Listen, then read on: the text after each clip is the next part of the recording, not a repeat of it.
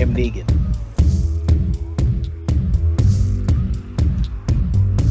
I am Negan.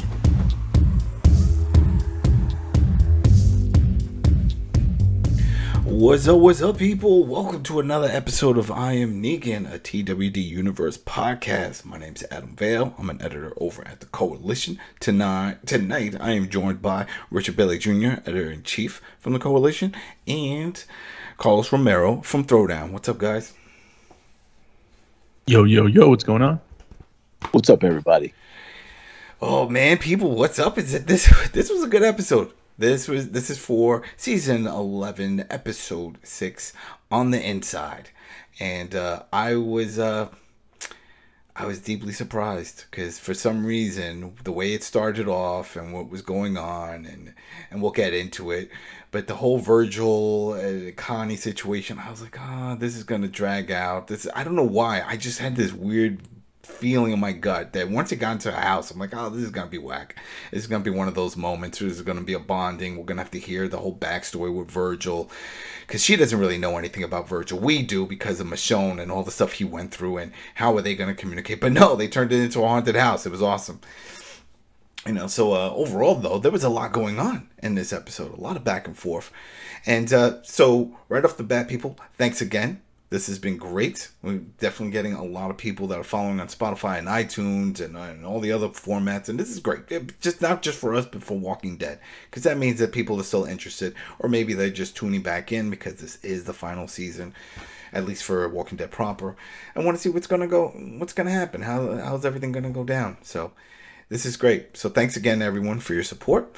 And yes, so now let's just continue with the format. That's the other positive thing. A lot of people seem to enjoy the format, which is, if this is your first time, we discuss the episode, but we break down all the story arcs just from beginning to end. So instead of just flip-flopping and then this happened and then this happened and we flip to Carol, no. We just go through this whole story arc of what was taking place per those characters, and that's it. So then that way there's no flip-flopping and we're all on the same page and we know what's going on. So in this one we have three that are going on. So we have Daryl and Leah and a Carver situation, right? We then have the Virgil and Connie, and then we have Aaron, Carol, Kelly, and we can throw in Rosita. She doesn't do much, but she was part of that group, right? So we will start off with the smaller one and work our way up to the meaty one, and then the shorter one is pretty much the Aaron and Carol situation right there. All right, so we'll just dive into this right now. All right, so I gotta say, out of the episode, though, the whole episode, this part felt like a little bit. Felt like fluff for me, because when we saw closing out from the last episode where Carol was all gung-ho, she was like, come on, we're gonna go and do this now, we're gonna go save Connie, and Aaron's like, oh, we'll wait till morning and we'll go out and we'll do that whole thing. Well, it's morning and they're getting ready and Kelly's already gone. She grabbed a horse and she took off. So right there I was like, well, why are you dividing this up? Yes, we get it. We get that Kelly and the connection and Connie and all of that. But I felt like something bad was going to happen to Kelly. That's what they were setting up. Something was going to happen. Because it's too soon for something to happen negative toward Connie, because we're bringing her back into the fold. So I was like, oh, this is what's going to happen. Something's going to fall apart, or there's going to be some tragedy going on with Kelly. Did anybody else get that vibe? Rich, did you get any vibes from that, or it was just me? Yeah, no, I think that definitely was intentional. That they wanted you to think, something could happen to anybody at any given moment in time. But yeah, because I know that she was very eager from the minute that they found out that Connie was still around. She was very eager to get back out there and, do whatever she needed to do to start the search. So, yeah, I did feel something could happen, but that was intentional. I think they wanted you to feel like something could happen to her. Yeah. And this is... I never... Oh, you never felt that? I never felt that. I always knew that they were going to... Connie and Kelly were going to see each other again. I just always felt that was going to be inevitable. So, yeah, when she left off, I'm like, yeah, she's just going to get ahead. And I didn't know that she was going to catch up with the other members before that. But yeah, I knew they were going to see eye to eye, so I never expected anything bad to happen. The issue, and this has been my issue, like a broken record. I feel like I bring this up in every episode. Somebody needs to break out a damn map. Because not only does Kelly know the direction, because we only knew somewhat of a location, but she knows exactly the path, because then what does she do? She's on this road, and then she finds a little campground. And then when she searches, she finds a notebook, and she sees that this is a notebook from a little notepad that Connie was using, and it looks like she was going back and forth having a conversation with someone, talking about, oh, we're being followed, and the whole thing. And this is my gripe. She was still traveling within daylight. So she wasn't that far off. And we've known from the last episode that this tunnel was not that far off from Alexandria, because that's what they had discussed. So why like if I could see a map when Connie gets out of the tunnel, right? I guess we have to close our eyes, use our imagination. So let's say if we're going from like north and south, she comes out of the tunnel. Virgil is there. We know that Virgil went to Alexandria because Michonne told him to go there, remember? And when he got there was nobody there because they were too busy doing the whisper battle. So he was like, oh, everything fell apart here. Well, time to keep going. And he comes across Connie. So why at that point not say or try to communicate something like, where are you from? And then she could have pointed back over there. Or not. They're close. My point is that they're close to Alexandria. Maybe they could have, Connie explained some of the situations. Oh, listen, we're having a war, but that is our base. Let's go back. But no, they wander off to who knows where. And well, you're missing something that's very pivotal to all of this, and that's the fact that when they encountered the ex-whisperer back in Hilltop, there was one person that knew the location that they were talking about. Yeah, which was Lydia. Yeah, and who wasn't part of this group? Yeah, Lydia. Yeah, Lydia.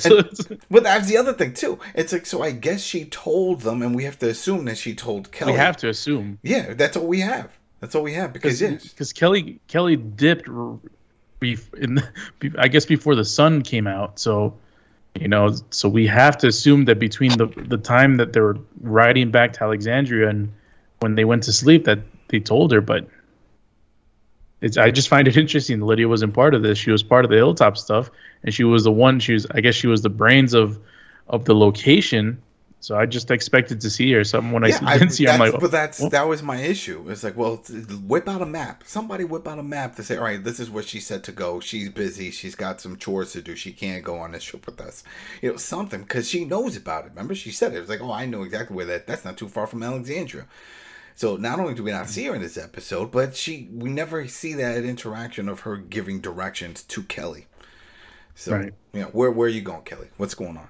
So anyway, continuing with her whole aspect of this show, we see that I'm assuming that the horse got tired, right? Because she's trying to pull the horse. It doesn't look injured, but he's just not moving. The horse isn't moving. She's pulling. Eventually she slips. She falls in a puddle of mud. And then at this point, that's when Aaron and Rosita and Carol show up. I was like, oh, it looks like you need some help. Adam, I gotta ask something though. And Go. Rich, you're the tiebreaker here. I don't remember Aaron being here. Was Aaron in this group? He left with them. Yeah, well, he was last week. He was there when they came across the guy who mentioned that Connie was still around. And in the beginning of this episode, he was also with her. Remember when Carol was talking with her, they were getting ready, and then they were like, "Where's Kelly?" And she was already gone. Yeah, but he definitely was not there later in the episode when they had the reunion. It was just Carol. It was Rosita. And it was Kelly's girlfriend. What's her name? The girl from the wall. Yeah, that was a standing guard. Look at that. It was them for it. Yeah. You see how they did this? You see how they plant little pieces here and there, and then they just cut them out. Like, all right, we'll film this scene. Oh, we didn't film him. Oh, he went home already. All right. We'll just whatever. We'll You know, we snuck him in. Everybody will just assume he was there. Because that's what I did. I just assumed he went on the trip with them as well. Nah, I would have noticed that hand. Because he even said it. He was like, we're going to go in daylight. We can't go now. So implying that he was going to be part of that rescue mission. Right. So, nah, he wasn't with them. Yeah. It was 5 people, and yeah, Aaron definitely wasn't part of that group. And that's it. We'll get to them from the very end because that links to the story arc with Virgil and Connie. But that was it for this one. This was a small one. So then now we get into the part with Daryl and Leah and Carver and Pope. And Frost, that's his name. Frost is the dude that is part of Maggie's crew that is getting tortured. The one that's been getting the whoopings. So we start off, we're back at that camp, the Reapers camp. And we got Frost in each other, and Carver is torturing him. He's doing all his techniques trying to get more info. And Pope looks over, and this is key to mention, because Pope looks over at Daryl and was like, how do you feel about this with the torture? He's like, I've done worse. You know, it's like, and he's done things. He's done a lot of things. Never to a friend, because I wouldn't even say if they're buddies, but they're definitely on the same side, right? But, and remember, we know from the 2 episodes back, where he was telling him, it's like, in sort of code, that, listen, these people listening, we can't act like we know each other, we got to just go with it. And he did. Frost, because he went up, he got tortured, and then they brought him back down and still had no info. And that's when Leo was trying to, you know, convince or work her magic, what she thinks work her magic, to win over Daryl's trust, that whole thing. So just real quick question, is Frost... No, I don't remember. Frost was part of Maggie's crew, right? That came from that unknown place. Yeah, that's what I'm saying, because I don't recall him ever being part of Alexandria. If we're wrong, people, go ahead, put it in the comments. But I'm pretty sure he was part of Maggie's. He was part of that other new group, because I don't recall ever seeing him or hearing them talk about anything. Can I just make a comment and say... There are way too many side characters in this show. Yeah. It's not even that. It's that there's so many side characters that are still lingering. Because usually when they would introduce, early on in the series, they would introduce a side character, and like 2 episodes in, that character was dead. You know, it's like, oh, okay, that's why you did this. You know, just to plant the seed. And it's like, oh, look. And then he gets a lot of talking parts, and then all of a sudden, oh, he's gone. You know? So, but yeah. So here's this one getting tortured. So... At this point, you see Daryl's like, well, let me see if I can get some info out of him. And so he goes over to him, and he starts punching him and doing the whole thing, torturing. And the guy's playing along still. And I have to say playing along, because at no point did he spill the beans like, stop doing this, help me. You know, he never said it. He just stuck with it. And he was like, I'm not saying anything. I'm not telling. And at the same time, we got Daryl trying to give code in a way. It's like, listen, this is to help you out, you know. And he's still being very vocal. There's not whispering or anything. He's just saying, hey, how about this? All right, just tell us the neighborhood, tell us the location, that type of thing. Because then if he can at least get that, just give something for Pope and him, because he has a feeling that they're going to kill him if he doesn't. And he's trying to keep this guy alive, and also himself, because I'm sure in the back of his mind he doesn't know if Frost is just gonna give him, like, I'll forget this. Pope, he's also in on it. He's Maggie's best friend. Oh, you know what I mean? And just spew everything out. But he says no. He's not saying anything. He's not gonna talk.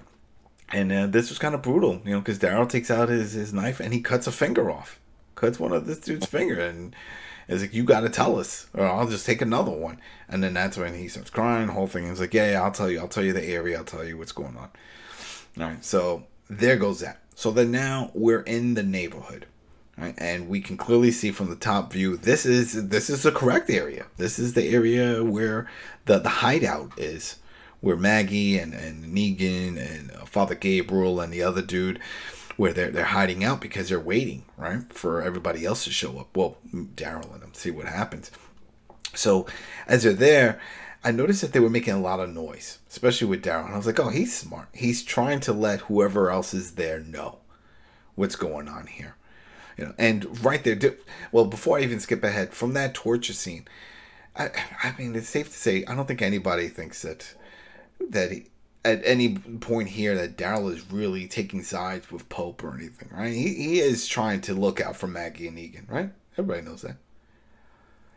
Yeah, I mean, he can't blow his cover, and yeah, that's what I'm saying. Like, I just want to brush off because I just don't see it there's nothing here that tells me that he's been convinced, even with that one-on-one a few episodes back that he had with Pope and Pope telling him the sad story about the Chosen One and all that stuff. I don't think that's convincing any of the viewers that, oh wow, did they flip Daryl? No, hell no. We've spent 10 other seasons with Daryl. We know who he is. Now, if this was early on, remember early days with Daryl and his brother, and he did he did some flip flopping, and it was all about him and his brother. He didn't care who he backed it. But no, not at this point. So yeah, that's why I just brushed over. So anyway, so now they're back into town. So they go into the first house. They're looking around. They don't find anything. They're like, all right, there's nobody here. This is not it. And then they're like, all right, let's go to another house. And when they get to the other house, we all recognize that house because that was a safe house. That's the house. That's the house that had everything. And then that's when they're like, oh, we find some wet items here. It's like, oh, this is still wet. This is fresh that we're here. And again, this is where Daryl, trying to look out for his people, making noises. And then they start talking about, it's like, well, I don't see anybody here. I mean, what? We got like 20 people. We got guns and stuff. Maybe they just heard all that and saw and took off. And it's great that he said that and gave those cues because the crew are underneath the floorboards, right? They were underneath the main room there. So yeah, they were hearing this. And so he's doing that whole thing. But at the same time, we got this issue with Carver. So Carver it's clear that Carver is trying to be the second in command because it's Leah, really, that's the second in command with Pope. But Carver definitely wants to earn that trust. He wants to be there, and he's really pissed off, especially now that Daryl's involved, because he was pissed off when Pope told him step aside and let Daryl do the torturing. And then now that he's on the road and he feels that that Daryl's playing too much of a commanding role, trying to say, oh, let's leave this room, oh, let's leave this house. I was like, oh, you're so quick to just bounce around. Whose side are you really on? And he doesn't trust him. And you know what? I get it. I mean, even if, let's say, we were part of that group and we're not on either side, or we're not trying to figure it out. If a new person comes into the fold and we don't know much about them, yeah, question everything. So I get it. It's only Pope that is really trusting Daryl because of what he saw him do with Leah, getting her out of the burning cabin. And we found out in this right after that she didn't know. Oh yeah, that was the key right here during that whole little back and forth argument between Daryl and Carver. She didn't know because he was like, "Oh, I'm just looking out for you and this and this and that. You're falling for this guy's BS, whatever it was." And she was like, "Yeah, well, like you looked out for me back at the house. You knew that he was going to set that cabin on fire with me inside."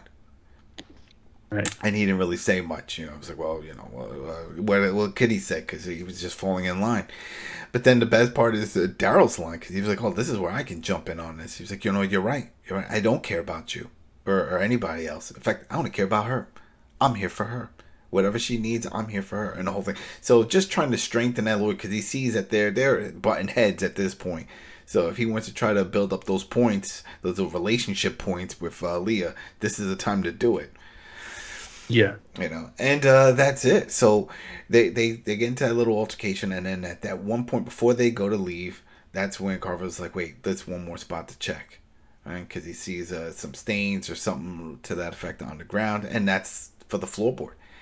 And he opens up, and there's nothing there.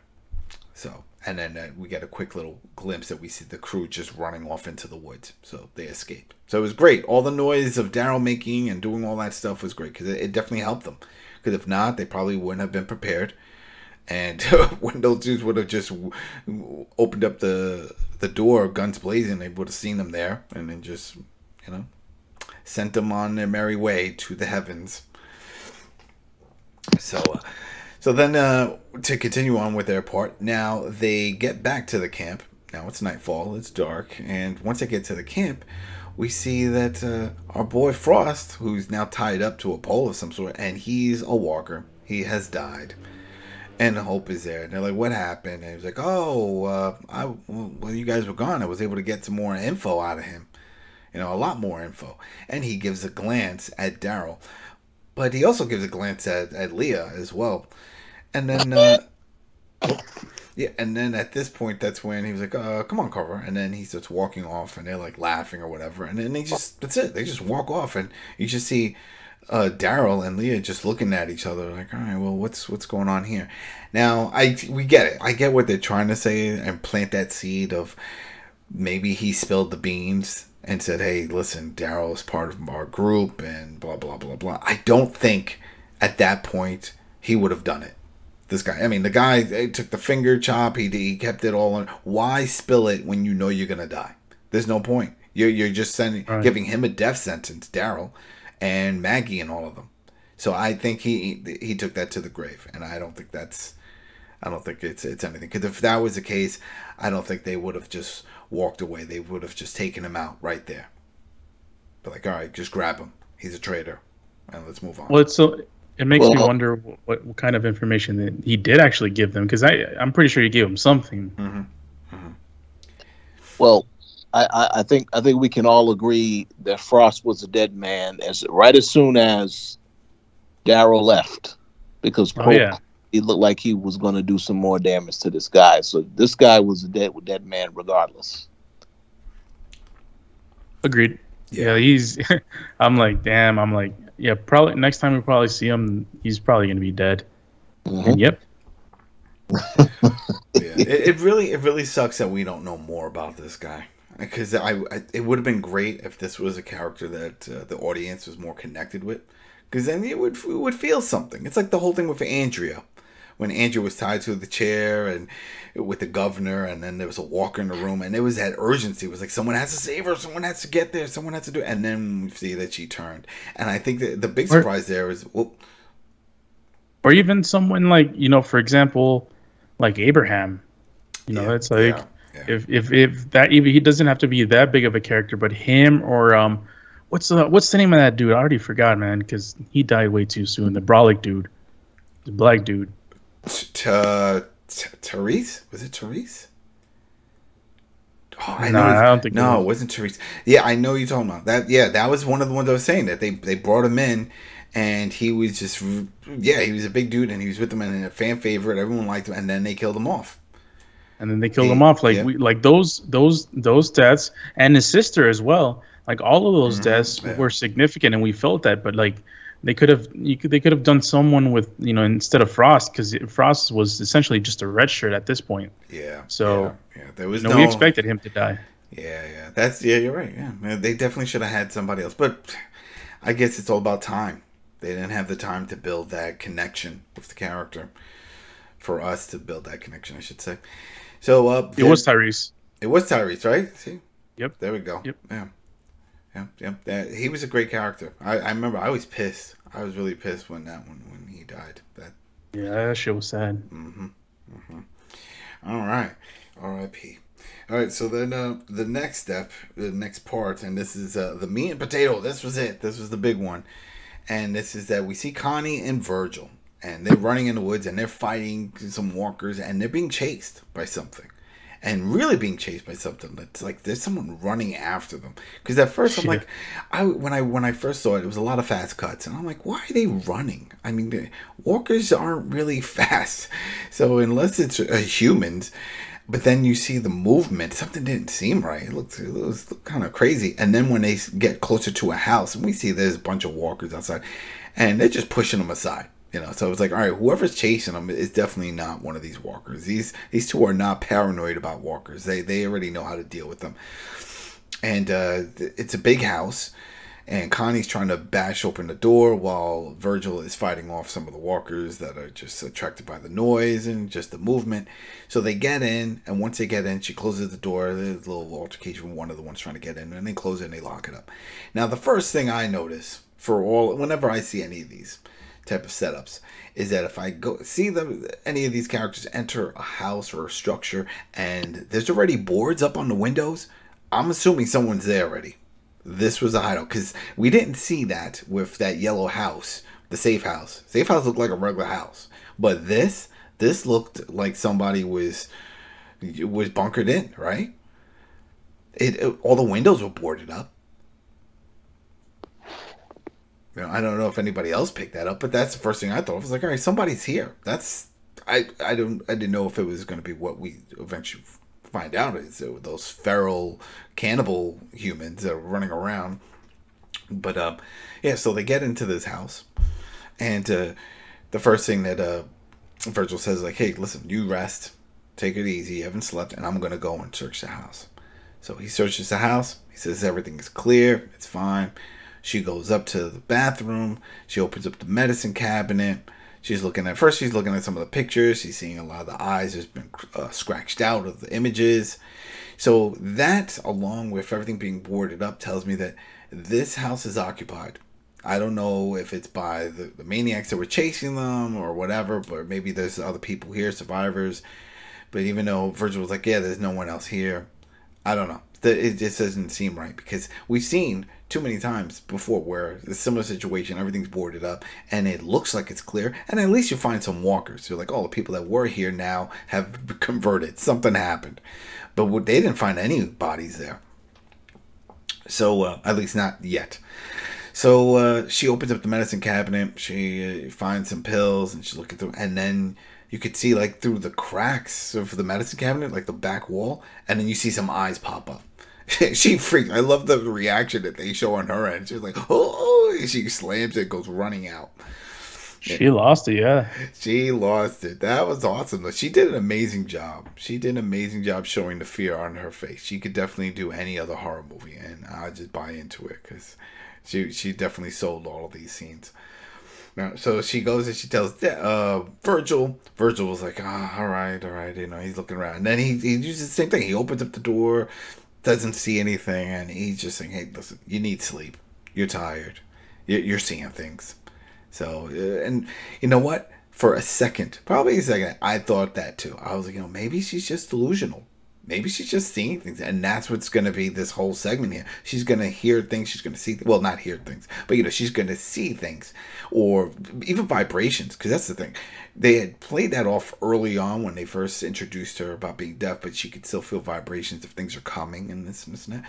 They didn't do that in this, which I was surprised. They didn't do that, but oh yeah, they did. When the thing after that, when, like, she's not even looking at the direction of the dude that's running after her.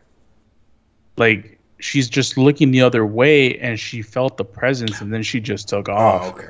Well, they didn't, without even seeing him. Because, and I'll bring up once we get closer to it why I felt that they didn't bring it up.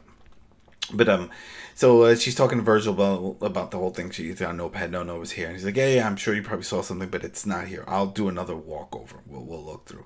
And she's really frustrated. She's upset by the whole thing. He's not taking it serious, and he's like, "Oh, no, I get it." So she walks out, and she's taking the lead walking. And as he's trying to walk, the door slams behind, and he screams, which I find it ironic that he was screaming. But this is why I say, because the slam should have made some kind of vibration, because it's an old wood house. You know, the floorboards, if he would have stomped on the floorboards, she would have felt that. Those type of things. You know, I don't know. I that's because remember, she kept walking down, didn't notice anything different until, like you said, I think there was a few times that happened, but then one of the feral come and attack her. Is that the part where you're talking about, that she felt it, a presence? Yep. All right. Yeah. Yep. And then she gets attacked. She gets the whole little fight thing. She goes running off. There's a lot of that back and forth. How big is this house? I don't know. It didn't look this big that it could have these type of gaps within the walls. You know, but it was definitely massive. So she's traveling around this house, trying to escape this thing. They're doing a great job of giving from her perspective that I really liked, where everything's just silent. And right. it just, I mean, it's dark, it's silent, she's paranoid. I could feel it. I was feeling it. I was like, oh man, this is horrible, because you can't tell. What if it's crawling up and sneaking on her? Now, these creatures don't know that she's deaf. So I don't think they probably keep screaming, because that was what they were doing before. They were just screaming out loud and attacking them. So as she's navigating through the house, she finds one room, and maybe I was just seeing something different, but it looks like there was a bunch of bones on the floor in that room. Yeah, there was right. bones. That was a feeding room. Okay, because she was looking around. It was already same thing with the silence, but yeah, it looked like it was a bunch of bones. So this was their house, and then she meets up with Virgil. He finds his way to where she is. I don't know how he got it. Well, maybe he just opened up the door. Who knows? But she finds a way, and then he starts filling in the blanks. He was like, "I think they set us up. I think that they were chasing us and leading us to this house. This is their house. This is how they know how to navigate around the areas and the whole thing." So he starts giving the whole speech about, you know what, when we get out of here, or you get out of here, just leave me. And she's like, "I'm not leaving you." It's like, no, you got to do that. You got to leave me. It's not going to happen. And they get into the whole back and forth thing. And I felt like that was a little filler, because like, there's no way she's going to leave me. Now, for the viewers, I guess we could say, when it comes to the characters, and we had just talked about how there's so many characters and side characters, he would qualify as a side character because of what he had those few episodes with Michonne, and that part's done. So do we still need him? No, I guess not. If this was, well, I wonder if he's gonna see Michonne again. Well, that'd be another thing. Yeah, and even that. I mean, that wasn't. It's not going to be like, oh, let's start hugging. One of those reunions, because it started off horrible with him just luring her over there and then locking her up. Eventually he changed his ways and stuff, but still, and he was really. But they've done it. They kind of done it in the past, like Rick when he saw what's homeboy's name from Fear. Morgan. Morgan, yeah. Uh-huh. He saw him the last time he saw him before he joined up. He lost his mind. Yeah. So and then he got back to see each other. Maybe it's kind of similar like this. Mm-hmm. That's true. But I'm just saying, at this point, I was like, oh, he's gonna die. He's gonna do whatever he can to keep her alive, because he feels bad. And he even said, it was like the whole thing with Michonne and all that stuff. And this is it. This is what he's here to do, to help her get out of this. Then there was another scene. He gets attacked and she goes running off, and or maybe I just jumped the gun, but because there was a lot back and forth with this. But the main part of all this is that while she was running around, she's in a wall, he's getting attacked. She saw him getting attacked. He looks like he kills it. He doesn't kill it. He stabs it. It goes running off. She's banging on through the wall. He sort of sees the same type of thing, just the eyes, trying to see what's going on. Not too sure. She's still being attacked from the other side of the wall. She's trying to get through. He eventually realizes it's her. He pulls her through the wall, gets her out. And I think that's when, all right, so that's why I had my notes. And then that's when they had the whole, she gives a discussion about, listen, I've got to get you out of here, whole thing. So then at this point, then we got the female feral woman that jumps on him, starts stabbing him up. It's getting brutal now. Now I'm like, oh yeah, he's definitely going to die. This is it. But then Connie helps out. And now they're being surrounded. There was another body. Now, Rich, you brought this up. Because I was curious. I wasn't sure at this point where she was rubbing the guts, where she was getting the guts from on the floor. I don't remember a walker entering this room.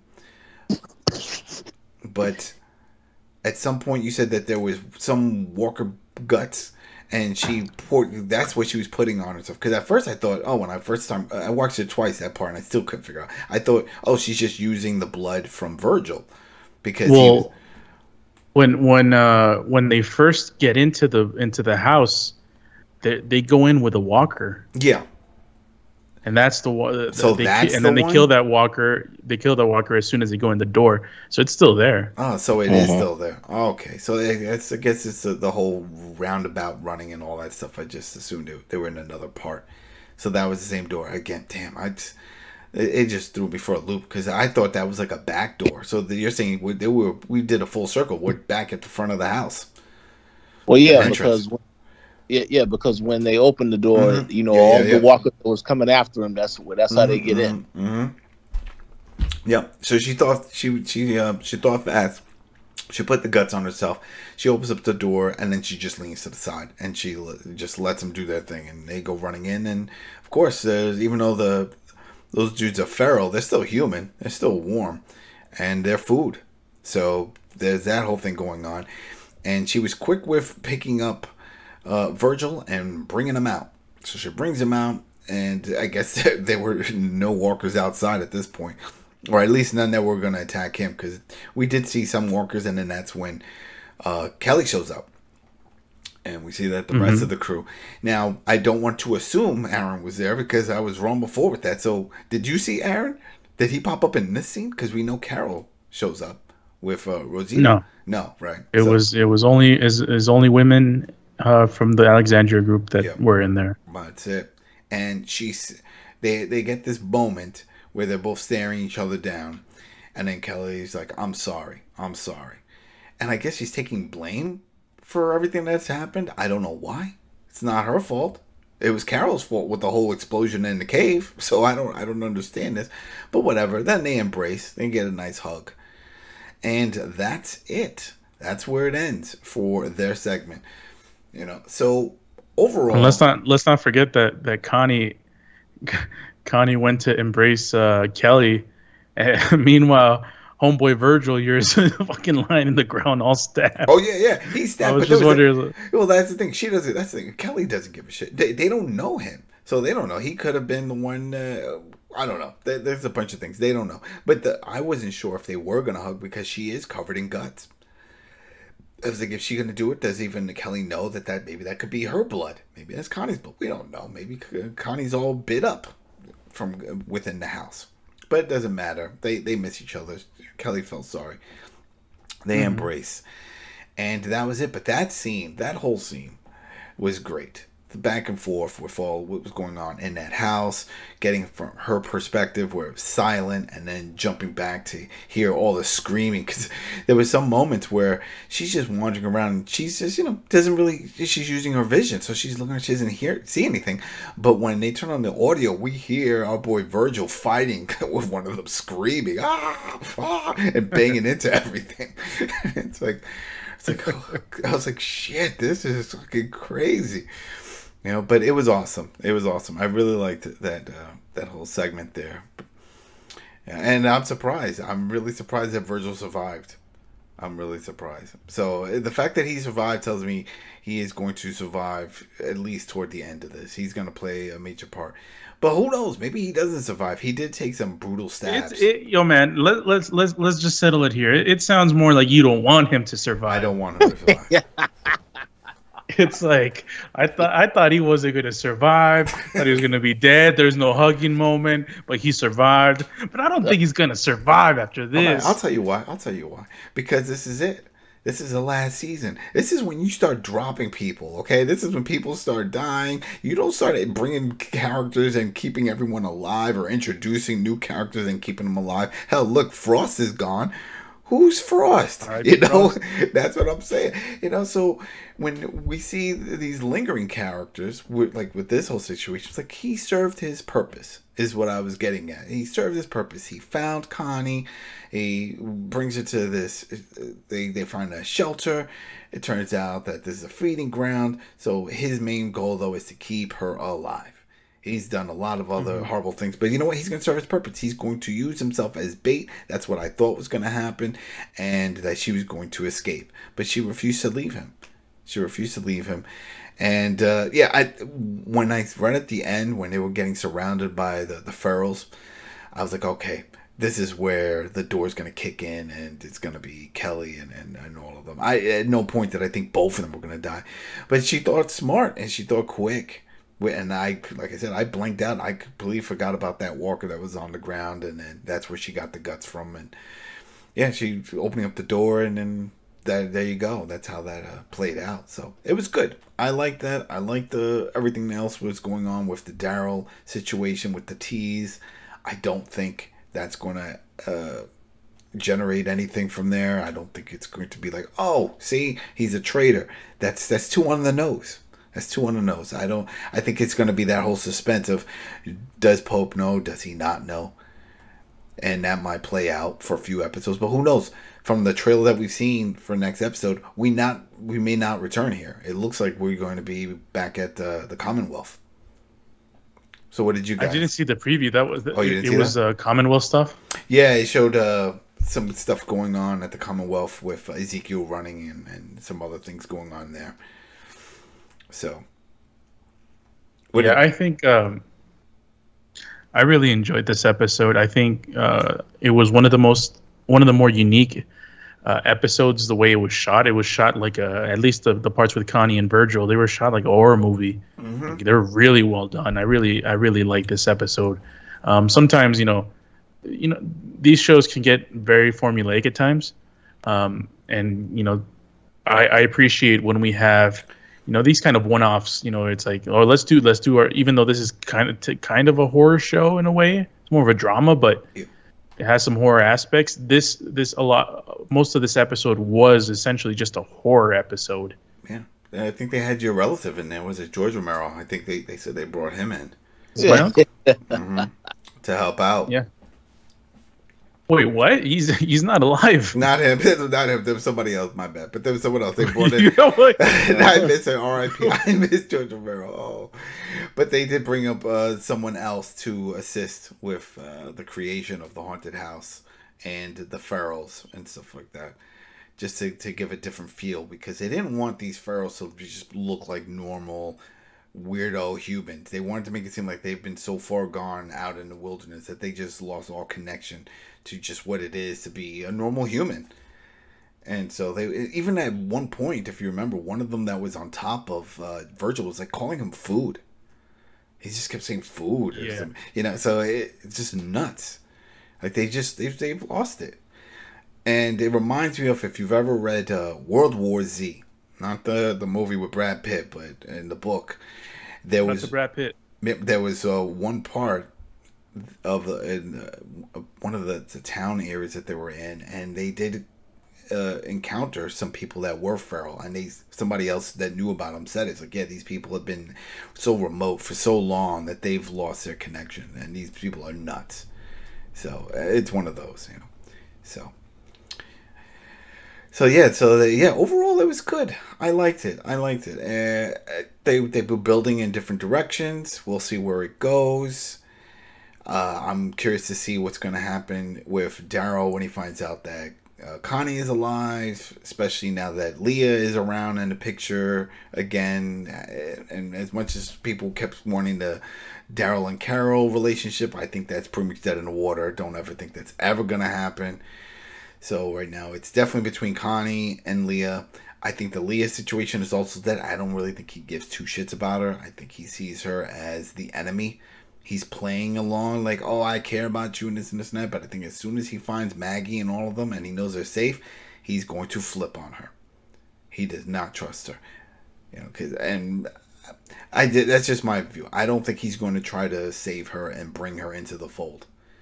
I don't think. Leah? Yeah, I don't think.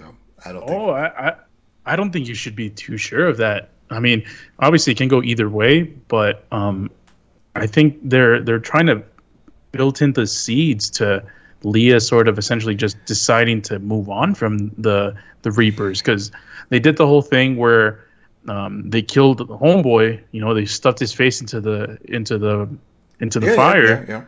Yeah. They said they put her into the burning building. I think they're planting some seeds that could grow, and Leah would be part of the group. And I mean, I'm thinking now that it's pretty interesting to see who is this the end game here. I'm just curious. Are the Reapers the end game, or is it the Commonwealth? It's definitely the Commonwealth, because there's just more going on there, and there's more people. Strength in numbers. If you want anything major to happen, there's just not many. Like 1 minute we heard there was like 15.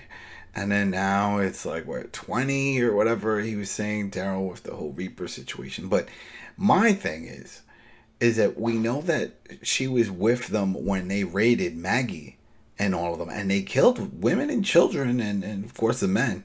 But she was part of that group, that raid. And he knows this.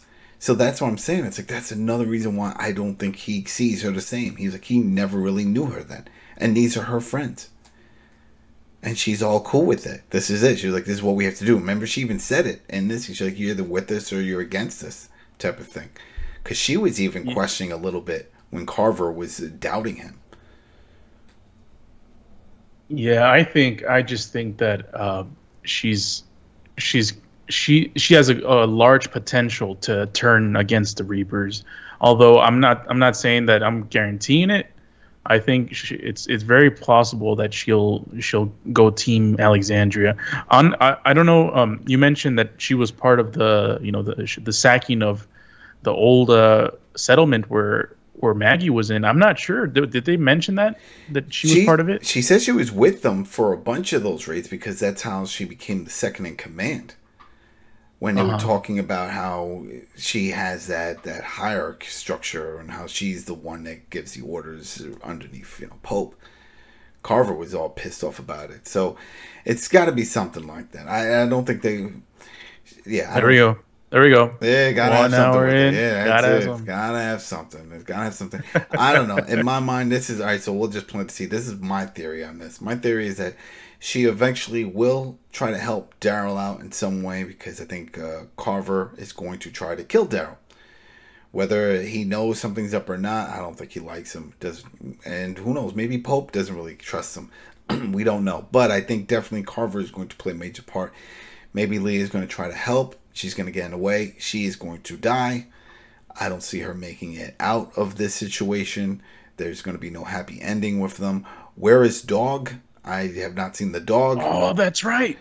So I miss Dog. Yeah, I thought maybe they would bring Dog on this journey and that Dog was going to help or maybe even hinder the situation because I don't know if he was friendly with Maggie and them. It's like, oh, they're right here underneath the floorboard.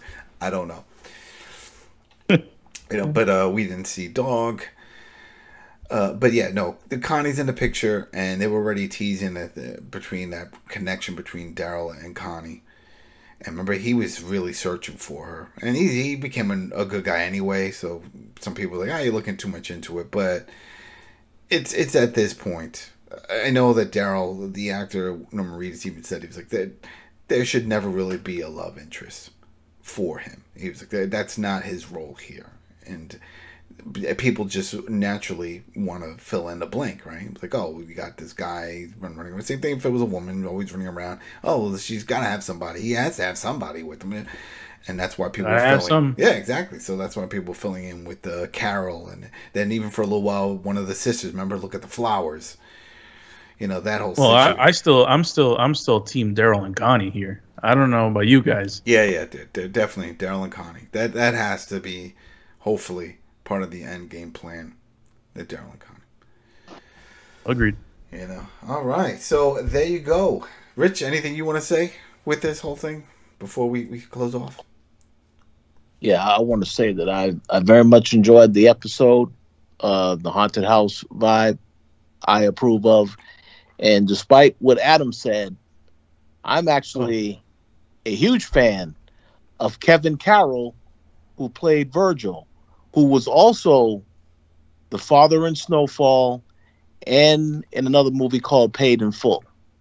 And this guy has a history of playing characters that you dislike, that try to redeem themselves. So I'm glad that he is trying to redeem himself. But obviously, he will not make it past the end of the season.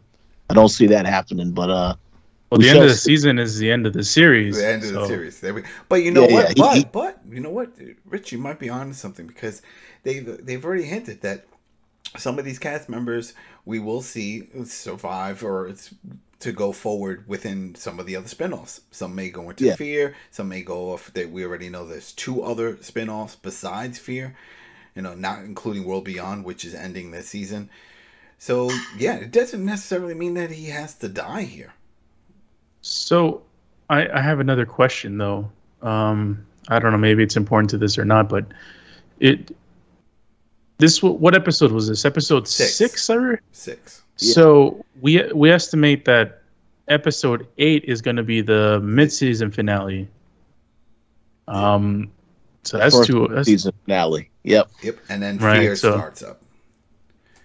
Right, the nuke. So 2 more episodes left. We have the mid-season finale. I'm wondering because Oh no, actually, is it going to be a mid-season finale? Because I don't know if I remember correctly, but aren't they supposed to break twice for this season? Yeah, they're taking 2 breaks. 2 breaks. Oh, so it's the third. The first, they might, I don't, yeah, who knows what they'll probably just take a break. They'll be like, all right, and then just give a date, say, oh, we'll see you in 2022, you know, that type of deal.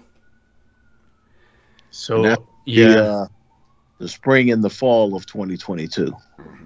Right. So because I was thinking, if this is the mid-season finale, then they have to show sort of the catalyst of what the end game is going to be. But I guess they don't have to show that this soon. They can wait for the other season finale, or the second mid-season finale. Yeah. Okay. Makes sense. I'm just very curious to see, because the showrunners said that they had special plans for all 3 of these shows to connect in some way via characters. And the obvious choice is the CRM, because the CRM play a major role in all 3. The CRM are the ones that picked up Rick in the main one. The CRM are the ones that saved some of the group from fear. And then CRM is also where the kids are at the base and World Beyond. So maybe Rick, this is how we get Rick and Michonne back. That's the connection, because the CRM have the helicopters, and it's all about fast travel at this point. Well, that's another. I don't want to delve deep into this, but I'm just wondering. We're essentially going to get Rick and Michonne back before this series ends. Do you guys expect to see what happens, like Michonne actually finding Rick, or do you expect that to be in a movie? I don't expect any of that. Only because Rich and I were let down recently when one of our favorite shows, which is Shameless, came to an end. And everyone that was a fan of that show assumed Fiona was going to return. She had left 2 seasons before. And they're like, oh, she's definitely going to return. And she did not. She was a main character and did not return at any point for that last season. And now it's just like, all right. There you go. You don't give a shit. This is not going to happen. So I can't assume that Rick and Michonne are going to show up. We would like them to show up, but I don't know. Well, I just as for my response to what you said, Carlos. Yes, I do assume that's going to happen, because they have planted the seeds. Even when you go back to last week, in the way they had that whole interaction with the daughter, and we're talking about her mom. But they said, oh, yeah, your mom abandoned you and all this other stuff. It's like they have to have a reunion with those characters. So I definitely expect to see Michonne and Rick back before the season is over. Agreed. Damn, but but Rich, that doesn't answer my question. Do you think? Oh, God. No, you said, do I think they're going to show Michonne looking for Rick? Right, and actually like finding each other. That is a possibility, since Michonne's story ended with her going to try and find Rick. So I kind of feel like that they do need to have that payoff on the actual show, but and not in a movie or something like that.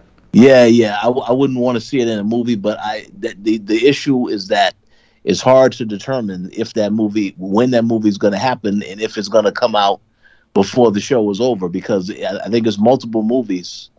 From what we've heard recently from the lead of the whole project, they were still working on the script. Like, they haven't even. I thought they finished filming, and that was in a recent. What's it? Gimbal, I think that's his name.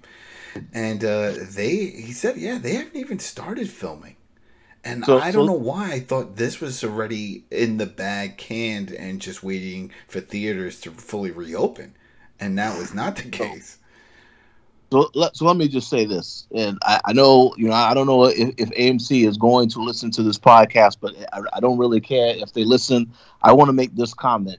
Well, they do listen or do something, because they send us messages, so something's going on. Yeah, so if they save that moment for all that stuff that had to happen for Rick and Michonne for the movies, then I have to say that Gimple has done a horrible job as the person to bring the stuff together, because all of this stuff, you should see it. When you introduce an idea on the TV show, the payoff should happen on the TV show. The whole thing with Michonne looking for Rick, we should get that on the show, not in a movie. So I'll be disappointed if they take it. This is $1 million question. So you're predicting a happy ending to Walking Dead? Oh, I didn't say that. Because if we see Rick and Michonne and they reunite with Judith and Rick Jr. over here, that's a happy ending. No, because they can have a reunion and then right after that reunion they all get killed. So that could still happen. But yes, there have to be some payoff. I think the thing that triggers Michonne and Rick finding themselves back into Alexandria, it means that shit's hit the fan in a big way, like in not just in Alexandria, like that part, like like in a regional way, where like a huge region of I don't know, I guess they're all still in Georgia, right? Something happens. I think they're outside of Washington. Was it Washington? Okay, well, the Southeast, something like that. I think something like that should happen. But I agree with Rick. Well, with Rich. I think that they should resolve this. They should show Michonne finding Rick in the show. The only thing here is after this finale, or this mid-season finale after the 8th episode, there's only going to be 16 episodes left. So we are going to have to not only do the whole the whatever the end game is going to be, but they also have to establish the Michonne episodes. I'm assuming Michonne is going to be the center point of these episodes if they do show them, and I don't think they can do them in less than 3 episodes. So you know what I was thinking? This is a real stretch, but this is definitely something they could use in the story. So remember in Fear at the last for the last season, the nukes got deployed, right? And they started dropping. What if? Because we don't know fully the timeline, if that's going along the same time as what's happening in Walking Dead now from this main series. So what if everything toward the end of the season, everything looks like it's great, and I'm like, oh yeah, we did it, Alexandria's fine, we got rid of Reapers, and or Commonwealth is fine. Hey, what's that in the sky? And it's a nuke, and it drops on them, and that's the connection between Fear and all of them, that one of the nukes actually went that far over, and it dropped right there on their community, and there we go. Game over. That would be funny.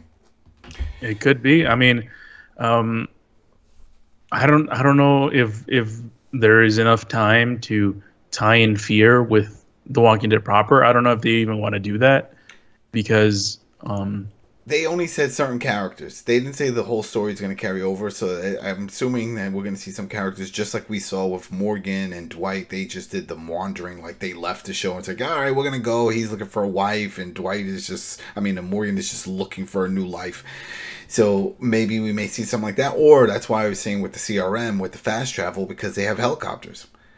So it's like, all right, listen, we need to go. Who wants to go back to this other one? I'll go. And those characters now are on the other show, because they got on the helicopter and they left, so we'll see. But man, there you go. That was a little longer, people. That was a little deep dive of our thoughts of what's going on in the future as we just get into this final season. Yeah. So 2 more episodes before the mid-season. So I'm expecting something big to happen. Or the first break. I shouldn't say mid-season. All right, everybody. We will be back for the next episode for next week on episode 7. All right, everybody. Peace. Peace out.